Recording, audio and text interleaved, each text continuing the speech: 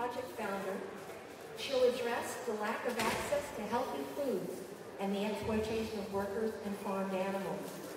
FEP works in solidarity with farm workers, advocates for chocolate not sourced from the worst forms of child labor, and focuses on access to healthy foods in communities of color and low-income communities.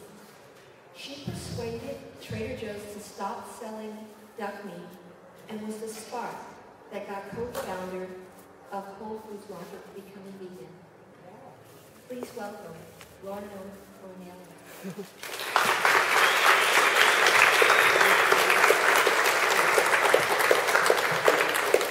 Hello, everybody. Thanks for coming to this talk. As always, I know my talks are a little bit different than what most people are used to at these events.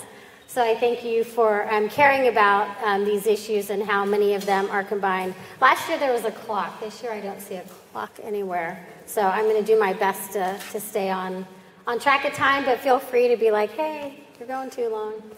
So I'm Ornelas. I've been a longtime animal activist. I actually went vegetarian when I was in elementary school, when my mom told me where chicken came from. I'm from Texas, so you can imagine how well that went over. This was also in the 70s. So I didn't go vegan until I was in high school in the late 80s. Again, not the most popular thing to do in Texas. But I did this because there was so much suffering going on in the world. And I saw that one way I could try and eliminate some of the suffering in the world was to stop consuming animals. I also was involved in other social justice issues at the time, some of which I'll talk about right now. So Food Empowerment Project, we're a nonprofit organization based in Sonoma County. Our work is local as well as national and to some degree international as well. But our work is really working to connect the issues of oppression, to show that all of these issues that impact the most vulnerable in the food supply is connected, and that we have the power with our food choices as individuals as well as using our collective voices to help create positive change. And I just want to give a shout out again to Greg and Patley and everybody who organized this festival for once again allowing our voice to be heard at an event such as this. Our work is not strictly just focused on non-human animals. And so it's a rare breed of vegans and activists who understand these connections. So my goal today is to talk about food as a tool for change. And I know that many people may realize this, but don't put much thought into it as they're purchasing food. And the reason why this issue is really important to me is because it's really why I started Food Empowerment Project. History is strewn with examples of how individuals have used food as a tool to create change, and that's what I'm going to talk a little bit about. And when you talk about this, it's important to me for us to acknowledge that tool has been used as a change for bad as well. With the Indigenous Day coming up on Monday, which some people call Columbus Day, it's an important time to recognize what colonization did to the lives of many people around the globe, many indigenous people. I'm a Chicana, which means I'm a very proud Mexican. And there's no denying the impacts of what Columbus had on the lives of the indigenous people in Mexico when he landed so forcefully and aggressively on our lands.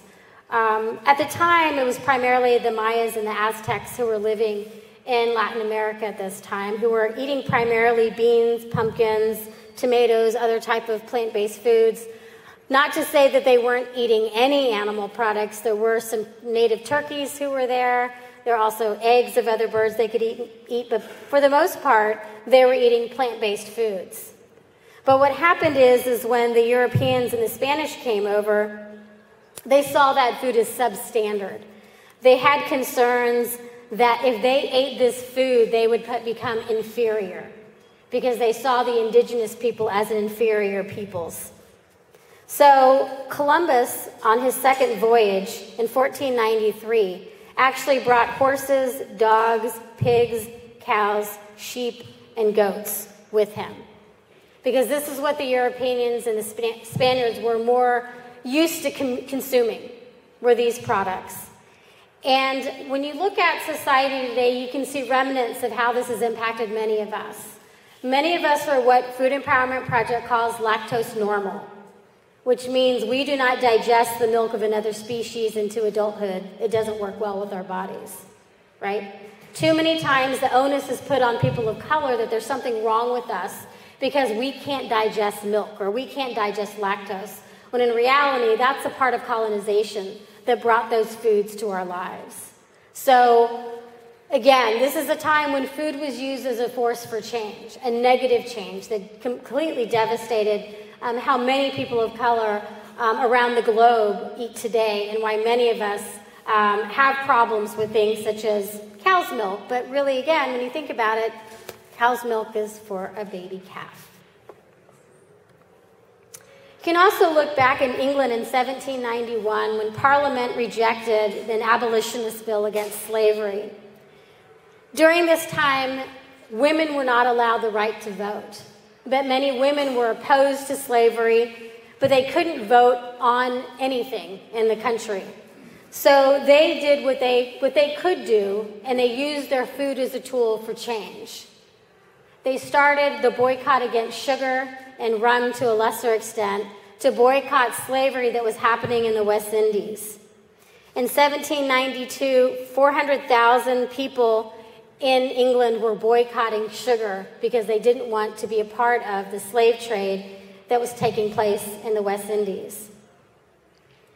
By 1820s, a lot of the colonies, they started pushing then, because they got it passed in England, and they started to push then for all the British colonies as well to stop being invested in the slave trade that was taking place. And again, it's not as if this stopped what was happening, but it was a way that women could use another tool, another way other than voting.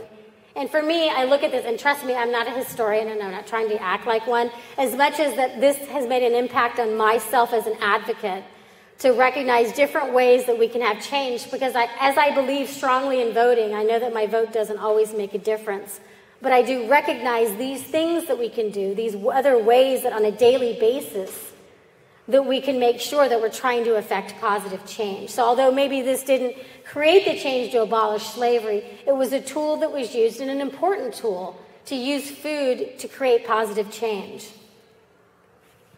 In the United States, we have examples as well. My mom raised me to support the grape boycott that was taking place in the United States. And for those of you who aren't familiar with the grape boycott, it was started by Filipino activists as well as Latinx activists against Delano, grape growers in Delano, who were taking away the rights of farm workers. They were preventing them from being able to unionize and demand things such as better wages, better living conditions, better working conditions.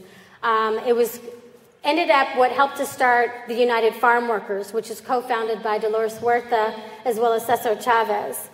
Cesar Chavez was a vegan for ethical reasons, for the sake of the animals. But the grape boycott was used from 1965 to 1970 to galvanize people, not only in the United States, but around the world, to recognize the plight of farm workers in this country and the horrific ways in which, I could say in which they were being treated, but I have to acknowledge in which they still continue to be treated, where a lot of their rights are not, their lives are not their own, in terms of the fact that where they're forced to live, where they're forced to work, and the conditions in which they live in are absolutely inhumane. Now, in 1973, the Delano growers signed a contract with the union workers, and they were able to have a union where the workers would make decisions for themselves on how they wanted wages, what rights that they wanted. But unfortunately, a lot of that changed when Ronald Reagan became governor here in California. So they started another grape boycott in the late 1980s through to 2000s, where they started to talk about things like agricultural chemicals that the workers were being exposed to, how many of these workers had children who were born with birth defects. So they were trying to encourage people to use grapes, use this focal point of a grape to encourage the public to be aware, to inform the public about what was happening to farm workers, but also to put that economic pressure. Because as we know, a lot of times corporations aren't going to be making changes because they believe in justice and because they believe in what's right for people. They're only going to make changes when there's an economic impact and their pocketbooks are being affected.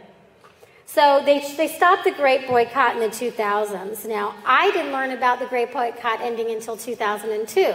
So most of my life, I didn't eat grapes, I didn't eat raisins, I didn't drink wine, and I didn't even drink grape soda. So you can all eat grapes. I wouldn't say that anything's changed drastically for the farm workers, which I'll go into, but the UFW decided to change this. Another important tool for change that I like to look at is the free breakfast program started by the Black Panther Party.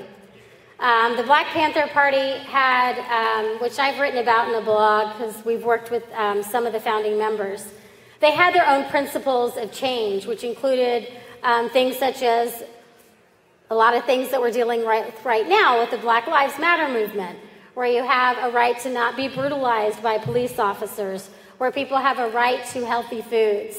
But included in this, the Black Panther Party started what was the free breakfast program, which they started in Oakland at St. Augustine Church. And what they recognized, which, isn't really, it's amazing, the Black Panther Party started this movement, and they were the ones to make this a reality for school children across the United States today. But they started the free breakfast program knowing that children going into schools are going to do better on a full stomach than if they're hungry.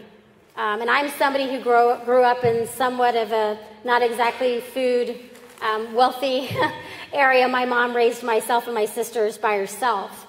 So we didn't always have food. So I know what it was like to go to school and not wanting your stomach to growl and other people to hear it and be more concerned with being hungry than concentrating on the lessons that you were supposed to take in. So the Black Panther Party started this program where they ended up feeding on a daily basis over 10,000 school children across the United States a free breakfast. Again, recognizing success for them is education, and by being able to have healthy food in the morning was going to impact and have a positive impact on their life. This is why today there is a free school lunch program in the United States, is because of the Black Panther Party. So my point with that was, again, to recognize they saw food as a tool for change. We have it again in South Africa, and this is one of the movements I was working on when I was in high school. And I'm not going to pretend like, I'm sorry, I jumped over the Coors boycott. Basically, in the 1980s, late 70s, Coors, the beer company, was known for a lot of racist tactics as well as homophobic tactics to not hire people who were gay or people who were Mexicans. And so an incredible campaign got started against Coors beer, recognizing these, and all these activist organizations banded together and created a strong boycott against Coors Beer Company. And through, they wouldn't even give, they also had a thing against women, which is kind of sounding like a presidential candidate right now to me. But they had a thing against Mexicans, gays, and women, and they wouldn't even allow the women to have restroom breaks at work at Coors. This was in the past. So all these groups got together and they recognized if they started a campaign against Coors, a boycott, getting people, again, to recognize the power that their food choices can have, they could create change within Coors. And they did. Now, I'm not going to come up here and act like I know that Coors is a great company or anything, because I don't. But what I do know is that my understanding is they actually have commercials now featuring same-sex couples. So maybe they're trying to show that they're not as horrible as they used to be, but this was a successful campaign that was run. Okay, now getting back to the anti-apartheid movement, which I was involved in working on when I was in high school. And although so for those of you who don't know what apartheid was in South Africa, and it's an incredible part of history and a painful part of history that I think everybody needs to be aware of. I gave a talk at San Francisco State a couple years ago, and most of the students didn't know what happened in South Africa. I'm hoping that the good thing about Nelson Mandela passing away is that more people are now aware of what was happening in South Africa. It was started after World War II, where basically the racist, discriminatory regime, it's so hard for me to talk about because it's so unbelievable, but basically they started segregating the population in South Africa between the whites and the blacks. And although the black people, the majority in South Africa, they took away all of their rights. And this was going on since the 1940s, which is when Nelson Mandela started working on a lot of this. If you don't know who Steve Biko is, he's an incredible hero of mine, and I encourage everybody to learn about Steve Biko. A quick lesson on who Steve Biko was and what he's done, what he did during the anti-apartheid movement is actually in a film called Cry Freedom, featuring Denzel Washington. But the apartheid movement was horrible what was taking place, and what activists around the country were trying to do was to get corporations to divest from South Africa, meaning remove your businesses from South Africa while this racist regime is taking place. And for many of us, like myself, I was in high school, and so what could I actually do? So one of the tools they had was encouraging people to boycott some of these companies that were refusing to leave South Africa, which basically means they were willing to profit from the racist regime that was taking place in South Africa. So they called a boycott of products such as Coca-Cola. And Coca-Cola refused to ever divest from South Africa, which is why people like me who hold a grudge continue to boycott Coca-Cola. But they would, and again, I'm not a historian and I'm not trying to act like I know everything about these issues, but as an activist, this is the stuff that impacted me. But eventually, all of this helped create change for South Africa. Luckily, Nelson Mandela finally got out of prison, and he was able to lead the country. There's obviously controversy about like that, as there is in every country on leaders. But they were able to end apartheid, but that's not to say that things are great in South Africa, just like we can say there's civil rights in this country, and we know it hasn't really done a lot for black people or other people of color in this country. But my point, see, I get off track because there's so much politics behind this. But the goal of all of this is to show you how food has been used as a tool for social change. So how many people in this room are vegetarian? How many people in this room are vegans? Okay, so you vegans, like myself, hold your hands up again.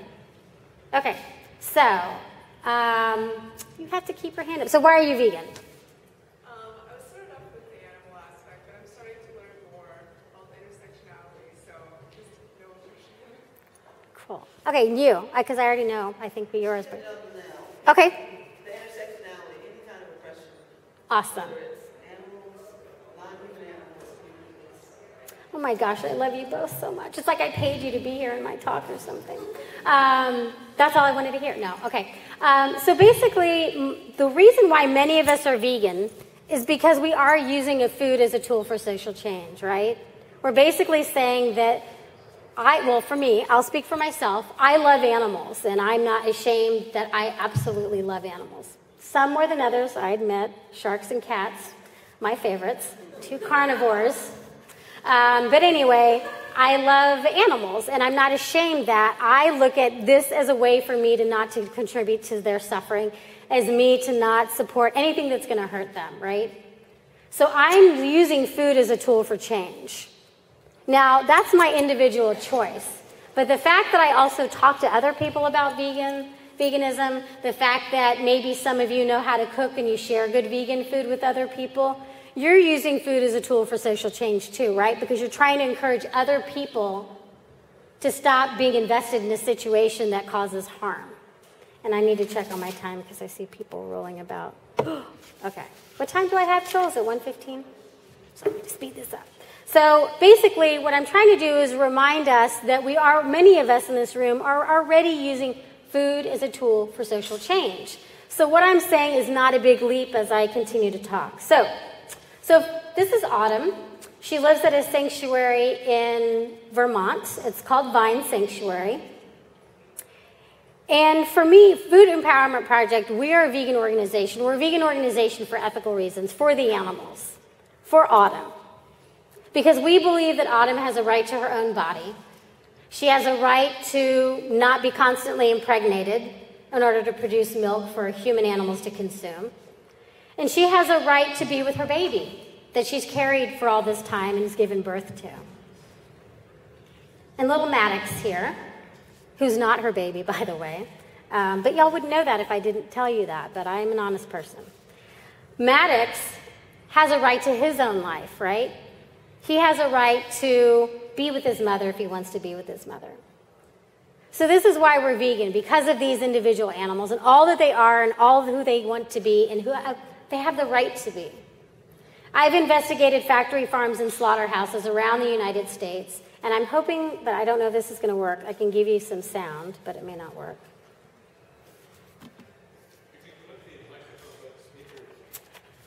I don't know why it's not showing. It's not letting me do it. All right, I apologize. It came up earlier when we were testing it. Basically, is an audio of a mom and a baby bellowing back and forth to each other that I took at a small farm in Georgia. So again, it doesn't matter how big or small these farms are, they're going to separate the moms from the babies. Just like if they're cage-free eggs or they're free-roaming chickens, they're going to endure a lot of pain and suffering. They're all going to be shipped to the same slaughterhouses where these animals are killed. So if you want to eliminate some of the suffering to non-human animals, and you have access to healthy foods, veganism is definitely the best way to do it. Again, recognizing that not all people have access to healthy foods, which I'll talk about in a minute as well. So I talked about the Great Boycott and how that was used as a tool for farm workers. Now, Food Empowerment Project, we also advocate for farm workers today, because some of the same abuses that farm workers were experiencing in the 1970s and the 1980s are still going on today. Over 400,000 children are still working in the fields in the United States. You have them living in conditions, many without a roof over their head. Many are homeless. Many of them work long hours. Women are sexually harassed in the fields. And many of them, majority of them, don't even have access to the fresh fruits and vegetables they're picking. So one of the current campaigns that's going on that you as consumers can use to help use food as a tool for social justice is the campaign against Wendy's, organized by the Coalition of Immokalee Workers. And all they're asking for is for Wendy's to pay the farm workers 1 more penny per pound for the tomatoes that they pick. 1 penny per pound. That's all they're asking for. The Immokalee workers, who have gotten many corporations such as Whole Foods Market and Trader Joe's to change, have seen a profound difference in the lives of the farm workers just by that 1 penny more per pound that they're getting. So Food Empowerment Project also recently did a school supply drive for the children of farm workers throughout the Bay Area. And if any of you here in the audience donated to that school supply drive, this is my opportunity to thank you from the bottom of my heart for donating the school supplies. I try not to get emotional, but we donated over 371 backpacks full of school supplies. We're talking about, we collected 6,000 pencils, if that gives you an idea of how many school supplies we collected. We delivered them to farm workers living in Sonoma County, which is where we're based, primarily working in the wine industry. We also donated school supplies to farm workers living in Salinas and Watsonville area who pick our strawberries. These farm workers don't get paid a lot.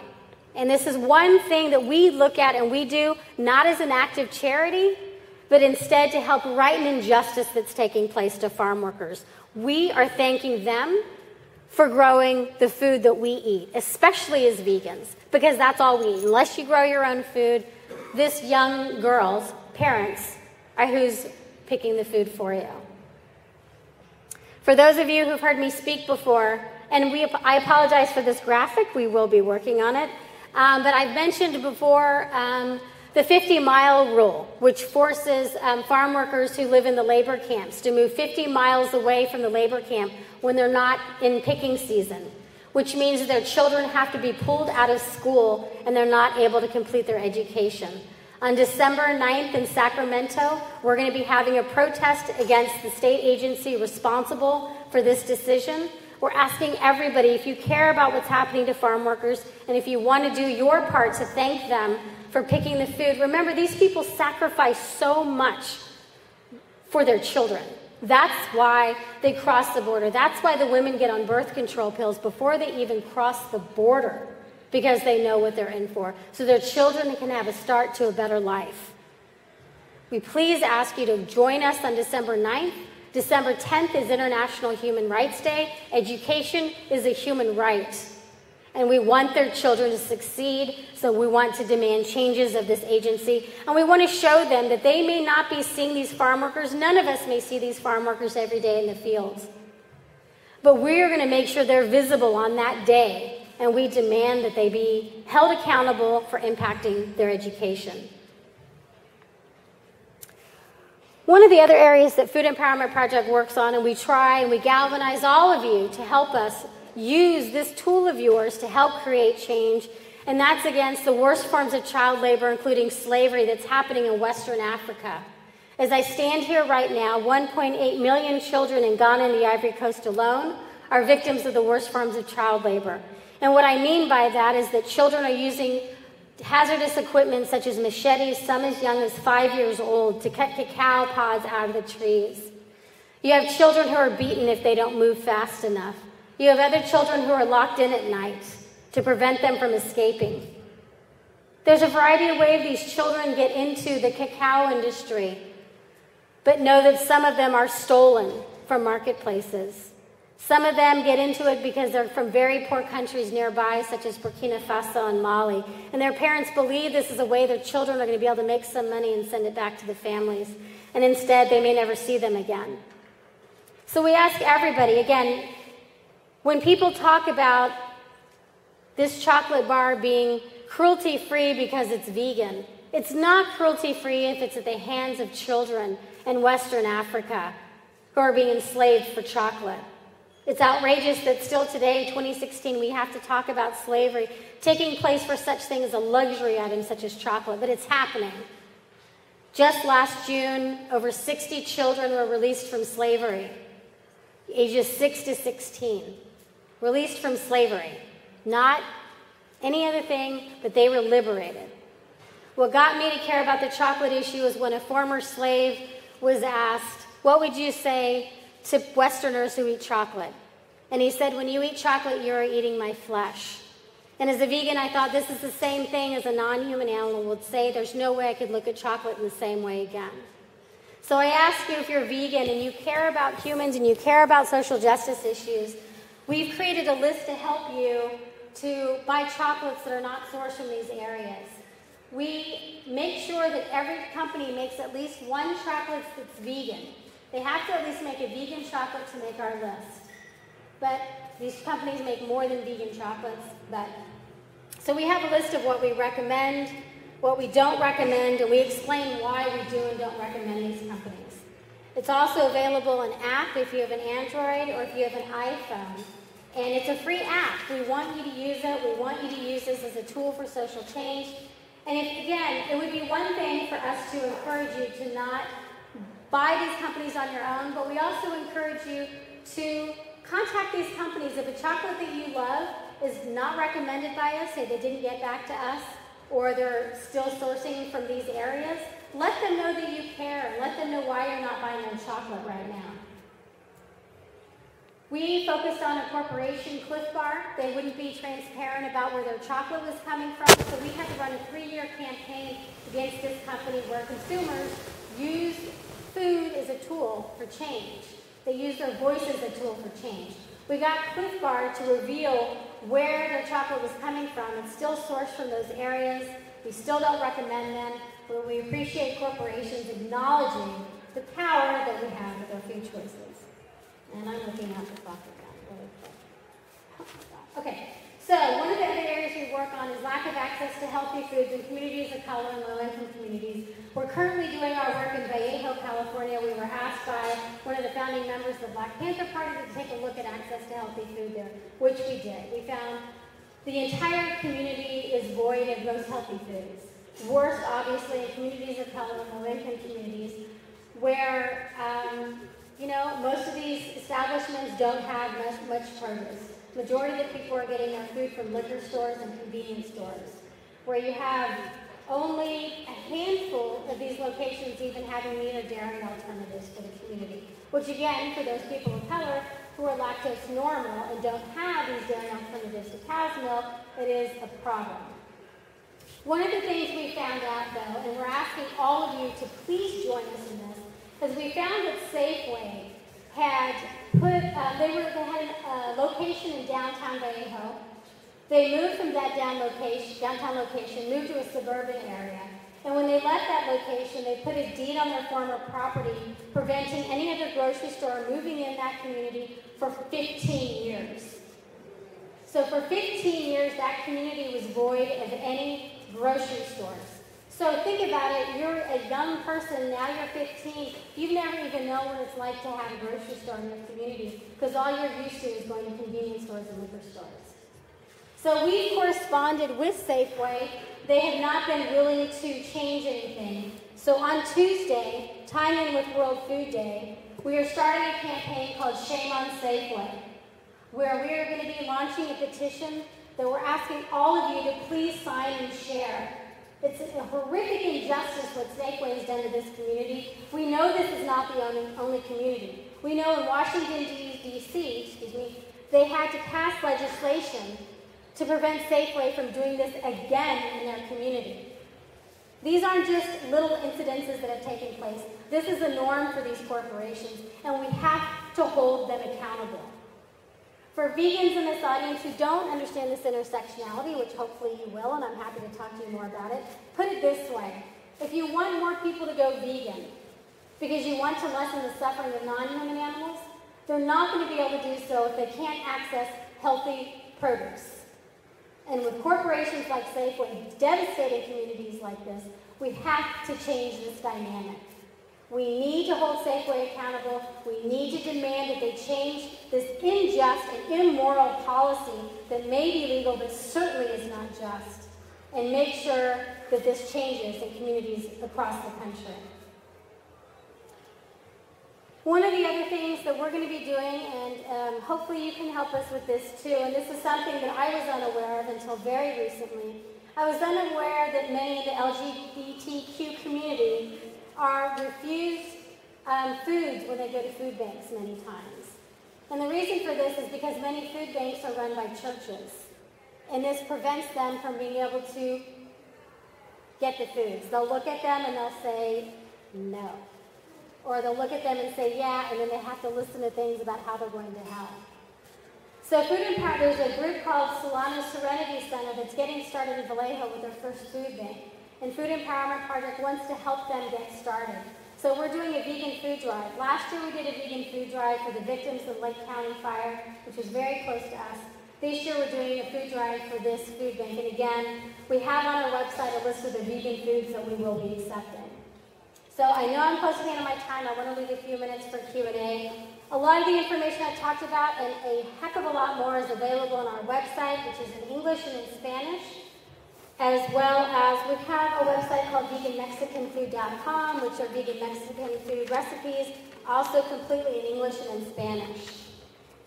And more than anything, I want people to recognize that food is a tool for social change, and we need to wield this tool very carefully and use it with the power that it has. We all make a lot of tough decisions with our money. We invest in which computer to buy, we make comparisons, we look into different cars that we buy, we make comparisons. We need to look at food in the same way and hold that as a responsibility. Because if we have the luxury to buy whatever we want to eat, there's some responsibility in that. And so I'm asking all of you to look at food as this tool for social change, and let's start creating more positive change in the world around us. Thank you.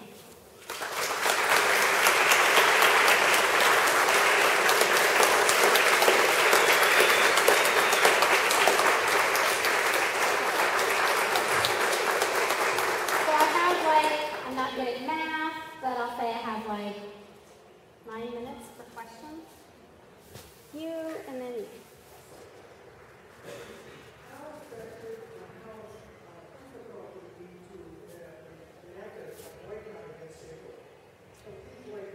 Right, so the question is about asking for a boycott against Safeway. I have a philosophy about boycotts. You know what, part of me is like doesn't want this part recorded. Is that okay?